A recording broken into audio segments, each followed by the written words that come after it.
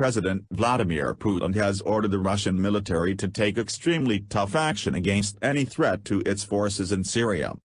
Such targets must be immediately destroyed, he told defense officials in televised comments. Mr. Putin did not elaborate on specific threats, but Turkey and Russia are currently locked in a dispute over the downing of a Russian jet by Ankara. Turkey said the bomber had entered its airspace, something denied by Russia.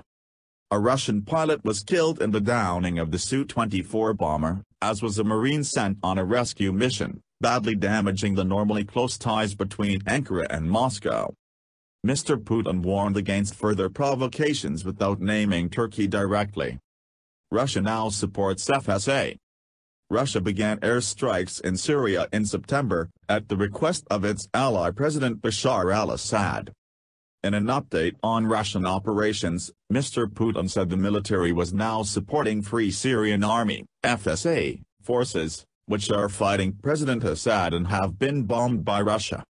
However, a Kremlin spokesman later appeared to contradict this, saying Russia was supplying weapons to the legitimate authorities of the Syrian Arab Republic. The FSA has not responded to Mr. Putin's comments. And a U.S. official close to the U.S.-led coalition against so-called Islamic State, told the BBC, "We've seen no evidence that the Russians and the Free Syrian Army are working together. I think it's just propaganda." The Kremlin has denied accusations by the U.S.-led coalition operating in Syria. It often targets moderate Syrian opposition, rather than its militants. Mr. Putin also said it was important to develop cooperation with all states who have a real interest in destroying the terrorists.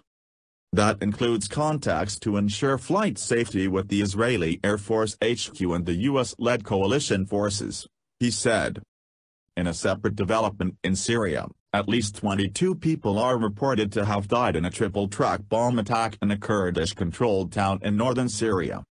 Syrian opposition politicians meeting in the Saudi capital Riyadh have also agreed a statement to guide peace talks with the government.